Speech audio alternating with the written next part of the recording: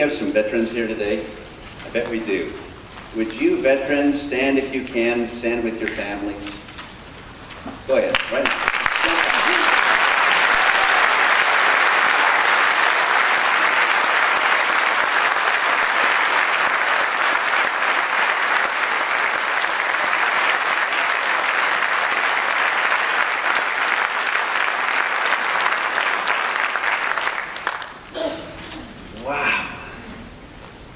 The music in this place. That particular last song just touched me as I hope it touched you. I'd like you to do something with me today. You know, I'm going to get kind of up here so I can see where the drop-off is. My name is not Carl Sutter. I have more hair. In fact, I had a bride, not recently, or just recently, she texted me and she said her computer self-corrected my name to Bible Hoofer. So I've had a lot of fun with that name over the years. Please, I'm Ritchie, and I want you to do something. If you got something in your lap, I want you to just set it down right now. I want you to have your hands available for you. Okay, great. Got them all out there, ready to go? Okay. I want you to extend your hands. I want you to embrace your hands. I want you to extend your hands. You have just spoken in sign language today the mission of Foundations Church. Try it again. Put your hands up. Extending God's grace, exploring God's grace, embracing God's grace. It's a growing process. Sometimes we're here, sometimes we're here, sometimes even we're here. I'd like to share with you today one of the most powerful stories because I have lived it and am living it.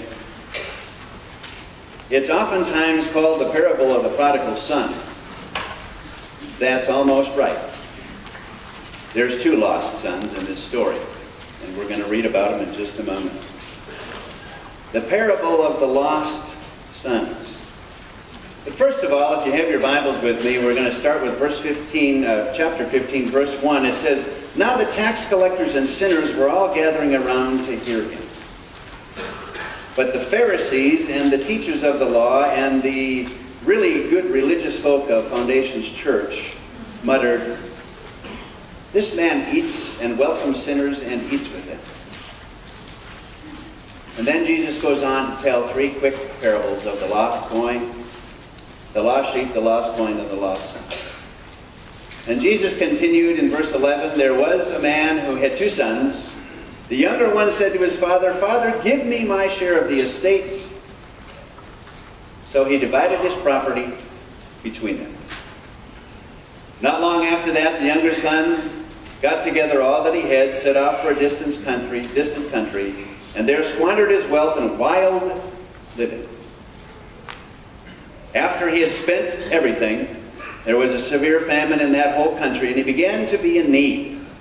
So he went and hired himself out to a citizen of that country, who sent him to the fields to feed the pigs. He longed to fill his stomach with the pods, and the pigs were eating, but no one gave him anything. And when he came to his senses, he said, 'How many of my father's hired men have food to spare, and here I am starving to death? I will set out and go back to my father and say to him, Father, I have sinned against heaven and against you. I am no longer worthy to be called your son. Make me like one of the hired men.' So he got up and went to his father, but while he was still a long way off, his father saw him and was filled with compassion for him and ran to his son. Threw his arms around him and kissed him. The son said to him, Father, I have sinned against heaven and against you. I am no longer worthy to be called your son. But the father said to his servants, Quick, bring the best robe and put it on him. Put a ring on his finger and sandals on his feet. Bring the fatted calf and kill it. Let's have a feast and celebrate, for this son of mine was dead, is alive again. He was lost and is found." So they began to celebrate. Meanwhile, the older son was in the field, and when he came near the house, he heard music and dancing. So he called one of the servants and asked him what was going on. "Your brother has come home," was the reply, "and your father has killed the fatted calf because he has him back safe and sound." The older brother was so happy and overjoyed, he ran right in and kissed his younger brother. Just wanted to see if you were with me. No, the older brother became angry and refused to go in, so his father went out and pleaded with him.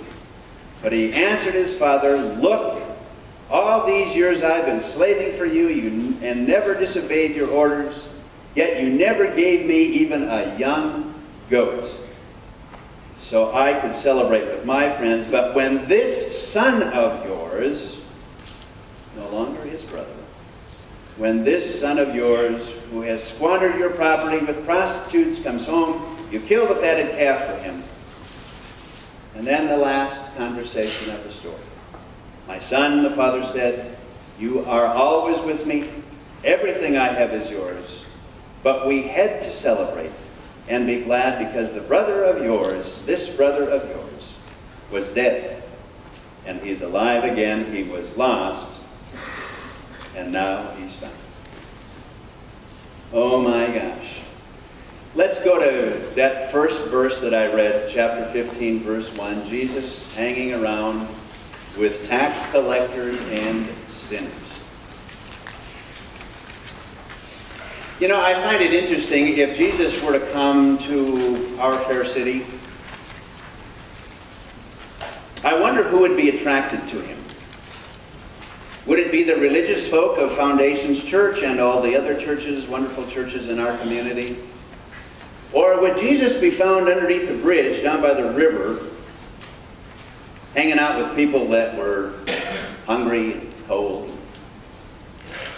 People who really needed a Savior, but didn't know it perhaps.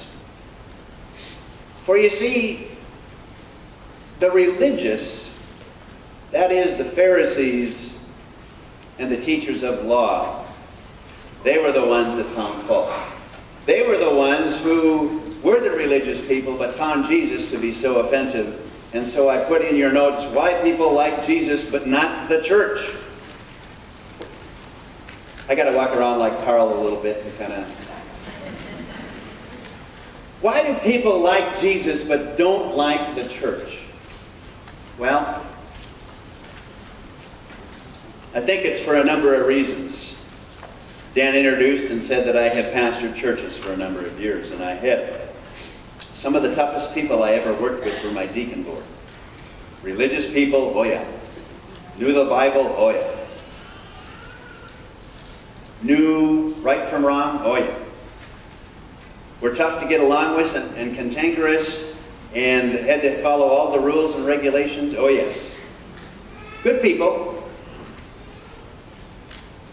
But people, for some reason, that I found myself over the years not liking to go to deacon meetings. In fact, the word deacon kind of scares me, so I'm glad we call them elders here.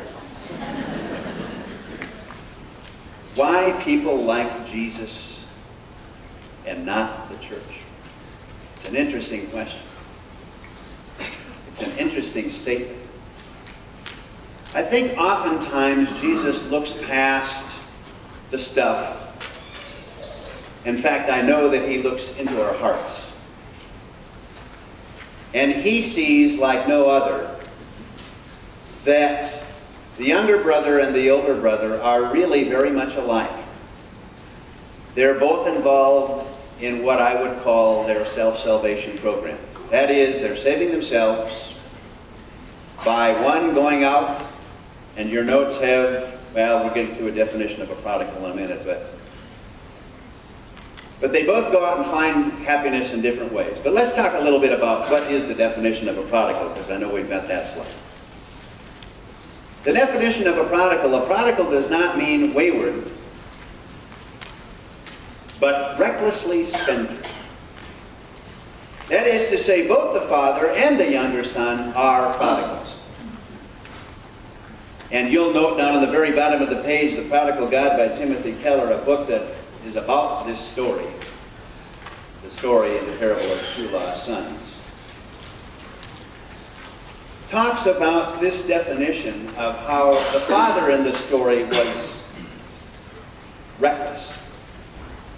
He was a spendthrift. If your son or daughter came to you and said, I want my inheritance now,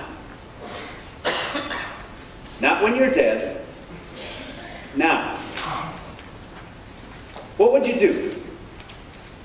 Well, I can tell you what, in the culture that this story came from, no son would ask his father this question, because he would be backhanded right out of the room. He would probably be sent to the feeding trough and feed the pigs for at least 3 months until he learned his lesson that you don't ask for your inheritance because you have just dishonored your father. And the whole community would know this. I find it amazing when Jesus tells this story that the father, and he adds no other commentary other than to say, he gave him what he asked for. Incredible. In fact, it's way beyond incredible. It's stupefying. It's mystifying. It's unbelievable that the father would give this wayward son his inheritance. But you can see the storm that's brewing. He goes off into the far country, has a great time. Wild living is how the Bible describes it. So you can put in the blanks. He has a grand time. He's finding himself. This is what we did in my age. Actually, my hair was much longer. My jeans were quite ripped. And I'm going kind of back that way, but we cleaned a little act up just a bit. The way of the lost brother. Self-discovery, free spirit. I identify with that. I've been there. I've done that. I like to think of myself as a free spirit. The lost elder brother, on the other hand, the way of moral conformity. How we do? He stays home. He works hard. He does everything his father tells him to do. In short, his list of sins is quite short. Quite short. Both are trying to find happiness. In fact, there's two ways to find happiness. One is to go out and do your thing, and you'll pay for it later, no doubt. And the other is to stay at home, follow the rules, work hard, and essentially save yourself because you really don't need God because you followed all the rules. This is why in the story Jesus tells this story not so much to the tax collectors and sinners, but he really tells it to the religious folk. He's really speaking to me when he says both brothers are lost. But the way of the elder brother is far more devious, far more tricky. Because the older brother has done and has followed most of the rules. Now, we all know from Scripture that no one has ever followed all of the rules except for Christ. But the older brother began to develop some attitudes about the direction. I want to first talk to you a little bit about the definition of sin. It's not in your notes, so you got to look up. How many of you know what the first commandment is? Exodus chapter 20. Thou shalt have no other gods before me. And then comes the list. No idols, no misusing God's name, remembering the Sabbath, honoring father and mother, no murder, no adultery, no stealing, no false testimony against your neighbor, no coveting your neighbor's stuff, house, cars, wife, possessions, anything. This story shows us, and I think Jesus drives us deeper in, because most of us understand sin as breaking a list of rules. 10 Commandments, the biggies. Jesus drives the point home much deeper when he says it's not just breaking the rules, it's the intention of the heart. It's the intention of the heart. And in fact, both of these boys are on a self-salvation project. They're finding a better way to live without their father. They're finding their self-esteem, their self-worth, all of that, by doing it themselves. There's a story that's told about motives. It's a story that's found in the Apocrypha, and for those of you that don't know what that is, it's a list of stories and collections that the church fathers decided were good, but they weren't quite going to fit into the canon, and so they weren't included. There's a story told about Jesus and about motives. And the story goes something like this. Jesus asked his disciples, I'd like you to do something for me. I'd like you to carry a stone for me. No explanation, no reason why, other than, I'd like you to carry a stone for me. So they began to look around. Jesus said, follow me. And so they said, well, he said, pick up a stone for him and carry it. So Peter, being the very practical one, looked for a nice little small one, kind of shiny, he could rub in his finger. Okay, comes time for lunch. Jesus gets them all seated, raises his arms, blesses the stones, and they turn to bread, and he said, it's time for lunch. Eat up. Peter, he didn't get much. He got about as much as we're going to have for communion this morning. A little wafer. And that was it. So Jesus, after lunch, says to his disciples, I want you to do something for me. I want you to carry a stone for me. Peter gets the deal here. So he goes looking. And he picks up something about the size of this drum set. Lifts it, it's heavy, on his back, and drags it all day long, thinking about, oh man, I can't wait for dinner. I'm going to have enough for me, for all of the other folks that gather, for, it was very humanitarian, of course. I may even have some leftover for breakfast. Great. So, getting towards dinner time, Jesus says to the disciples as they come near a stream, take your stones and throw them in the water. What? Yeah, throw them in the water. Well, what's going on here? I thought we were going to eat like we did for lunch. To which Jesus says, don't you remember what I asked you to do? Who were you carrying the stone for? Me or yourself? Well, that story is a lot like our faith.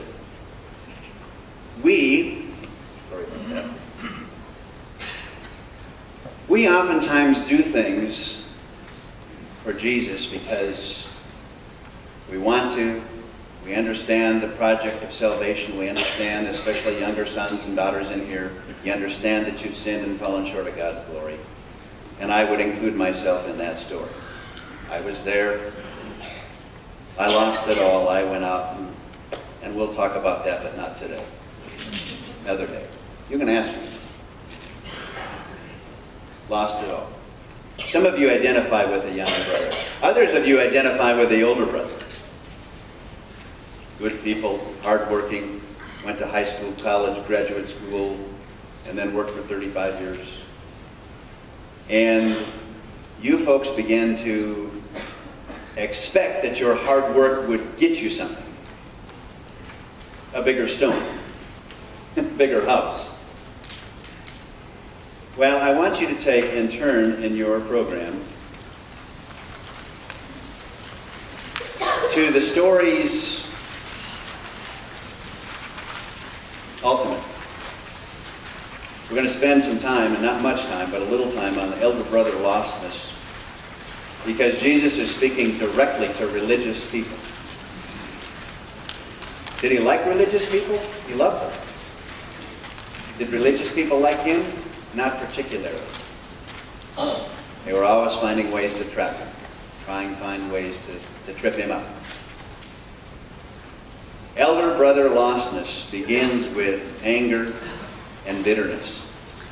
If you've worked hard your whole life, if you've gone to church when others were out on Memorial Day weekend enjoying the beautiful sunshine,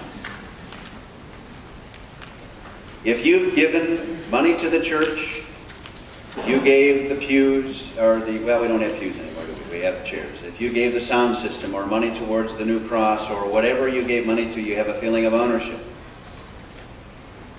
And if things don't go quite the way you want them, you become angry. And you can easily become bitter. Because you paid for some of this stuff. You gave. You were good. You were a good moral person. And so, hence number 2, elder brother lostness involves their own superiority. We begin to look at others a little bit differently because we have lived our life in such a way, and others are obviously not measuring up. I can tell especially the fellow back here in the balcony is not measuring up at all. We begin to look at others and their lives and how they live, and certainly their kids, and we can easily see that we are better than they. Elder brother lostness. Do we recognize it? Not always. In fact, most of the time we don't. We're the ones that are going to church, and we're the ones that are doing the good things, and we're the ones that are helping the poor and feeding the needy. Elder brother lostness might also include an unforgiving and judgmental spirit. This gets really close to home, folks. Really close to home, because an unforgiving spirit goes hand in hand with the self-justification process of saying, I have done all of these things for you, God. You owe me something. I've sat with lots and lots of patients, Christian people, wonderful Christian people, who have had cancers of all kinds, diseases of all kinds, and they ask the same question. Why? Why me? Well, I don't say this to them immediately, but later upon it I reflect and I say, why not? Stuff happens. Life is hard. We have a motto in our house. Life is hard. God is grand. God sends us problems. I now look at them as opportunities.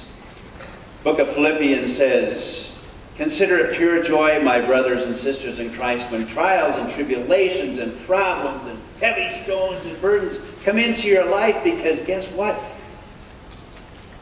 It will produce perseverance and faith and long-suffering and all of those good things. But let me tell you this. It's very, very difficult to think that way. It takes a mature thinker. A lot of times you got to have hair my color in order to really get this. And even then I don't really get this. Life is tough. God is great. And sometimes those opportunities that He throws at us, they're called problems, by the way. I'm kind of sugarcoating this. The serious problems. Have you lost a job? Have you lost a wife, a husband? Have you lost a child? Oh my gosh, we could go on. There's on and on a list of things. Pains of life. And of all things, Paul can write from prison, consider it pure joy when trials come. Because through those trials, you'll find out what you're made of, and you will turn yourself to the one who can save you. And it's not you sitting in your seat. See, the problem with religious people, and I am one, the problem with religious people is we think that our goodness is going to earn our way into heaven. You know Smith Barney? Some of you, well, you older ones. You have to Thank you, thank you. A little louder. You have to earn it. Yes. You have to earn your salvation. You have to work it out with fear and trembling. And so, there we go. We're joyless. We do things because we're fearful of going to hell. Number 4. Oftentimes we can become joyless Christians. The frozen chosen. You know some others. Have you ever been around Christian people that, well, they may never come to a place like this because this is way too extreme. I mean, my God's sakes, they don't even have Bibles in the back of the pew. Oh, I mean the seats. Joyless. Not all, but many. Joyless Christians. Who likes to be around them? Not me. That's why maybe when I first met Carl on the video back in November when he was at the school talking about the vision, Carl said one thing that I bet you all remember. What did he say? He said, we as a staff will disappoint you. Well, I'm not your staff, so... but I'll disappoint you. I like to think I'm a good Christian, but you know what? Ask my wife, she knows. I can say unkind things. Yeah. All right. Couple and then we're done. 5, self-centeredness. Lost elder brothers. They think that they're doing this out of the goodness of their heart for others, but in fact, it's all part of self-centeredness. Amazing. Last one, lack of assurance. They're really fearful people. Really fearful people. That's why they got to keep working. Type A Christians, I call them. Just keep on plugging. Keep on doing good things. Keep on giving. Keep on doing all those good things. The scary part of it here, and I close with this thought, is that sin, oftentimes, what's the definition of sin? You all know it, don't you? Missing the mark. Sin is missing the mark. Well, Jesus says yes, but, and takes it deeper. He takes us right back to Deuteronomy chapter 20 and says, sin is placing anything else above God. Let me tell you, in case you haven't noticed it, the economy's been tough. How many of you have gone through a job loss? You don't even have to raise your hand. I went through one. Oh, I considered it pure joy.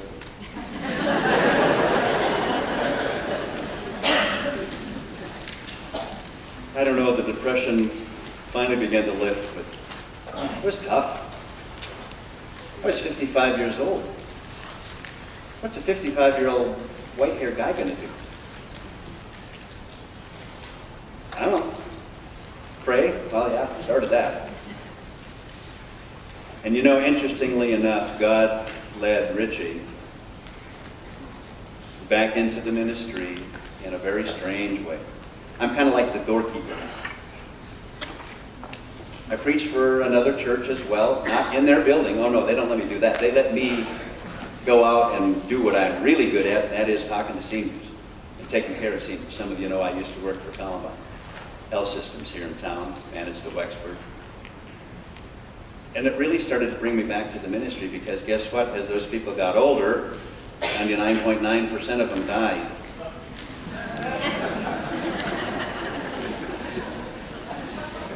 The other 0.1% will soon. They asked if I would do their service. Can you imagine to be honored such? I said, I would be so thrilled and so honored to do their service. I'm kind of an itinerant preacher, teacher. I'm kind of out there doing stuff. And when Carl said, hey, Ritchie, would you speak? I need to go on vacation.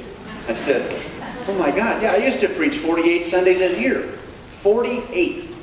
Usually in a row. Pressure? Oh yeah. Got to be good? Oh yeah. Jesus points us and says, yeah, sin's missing the mark, but it's also much deeper. It's putting anything, our careers, our spouses, our Porsches, our cars, our homes, whatever, our jobs, ahead of God's. Two lost brothers. Don't forget the story. You won't. Two very lost brothers. And Jesus ends the story with one brother still lost. Guess which one was lost? The religious one or the free spirit? The religious brother is still in the dark. He needs a true elder brother. And who's telling the story? The true elder brother. His name is Jesus. And he's looking for you and for you. And he's looking for me. Because he loves us. And because it cost him dearly. This isn't just happy and fun games, although I like to make church fun. But it gets serious. All of us are the problem. Religious people, free spirit people, we all are the problem. And God is gathering his church, his people, here today. God bless you. Will you pray with me? Gracious God, what an amazing God you are. You would stop at nothing to gain one of us back. It cost you dearly. And forgiveness, Lord, that's a whole nother topic. We older brother types have a hard time with forgiveness because rules have been broken and must be paid for. Help us, O God, to see the Father in this story as the loving gentleman that he is, welcoming us back. Bless Foundations Church today. Bless Pastor Carl and his wife and his family. I hope they're having a great time. Thank you for him and his gift and his love for you and his passion. We ask these things now in Christ's name.